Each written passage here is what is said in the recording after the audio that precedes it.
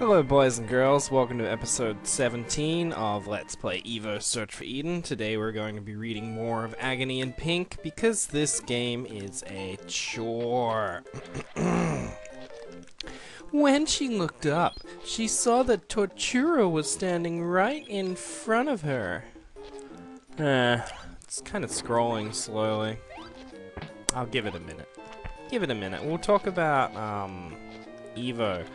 As you can see here, we're a fantastic purple dragon thing.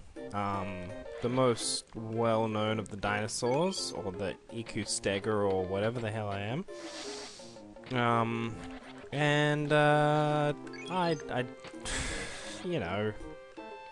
You know, guys, I'm a fucking dinosaur thing. Get in on this shit. It's amazing.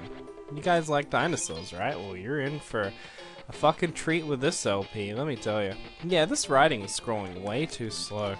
He put out his hands and cupped Kimberly's firm breasts and began to fondle them. He tweaked her nipples with his thumbs as he squeezed her breasts. That is really bad writing. We've already got that the breasts are being manipulated. You don't need to go ahead and restate it in the very next sentence. Especially not in the exact same syntax. What's the matter? What's the matter, Pink Ranger? Mocked Tortura. Don't you like this? Tortura had correctly gauged Kimberly's response to his psychological torture. She was humiliated and felt even more helpless and vulnerable than she had before. Head turned away from the awful monster. She closed her eyes and was trying to think about something. Anything but the creature that was fondling her naked body. When the offending hands finally stopped caressing her body, she opened her eyes and saw that Tortura was standing before her, holding, can you guess what he was holding, boys and girls? That's right, it was a whip. Well done if you guessed. The whip was a form of cat of nine tails. A form? What, like... Cat of Nine Tails do not transform into things, just putting that out there. And the very sight of it struck fear into the naked, bound girl. And that was the intent of it. Well done, Tortura. Zed had the power to conjure up whatever devices Tortura wanted. Ooh, meat. Yes, delicious. And this was a very special whip.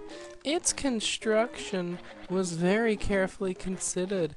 It looked fearsome and would deliver intense pain. But the lashes were so wide, they would not leave any permanent marks. Yeah, you're not meant to give advice like that in your porn story. You unpleasant writer person, that's not really a good idea. There's gonna be some fucking kid who's gonna read that and be fucking like, I gotta try this shit right the fuck away. And that is not really a very good thing. Indeed, only some bruises would remain once the whipping was finished. Tortura held the whip in front of Kimberly's face so she could drink in the full terror of the device.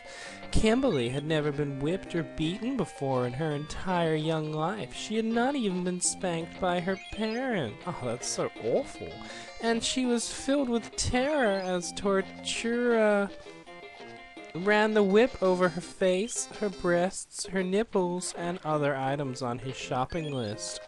Then he stood before her and said, "And now the fun begins," and walked behind her.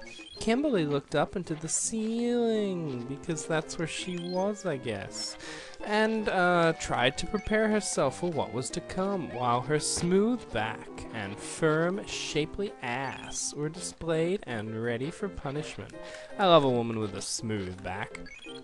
This has been episode 17 of Let's Torture Ourselves in Two Ways at the Same Time. Thanks for watching, boys and girls.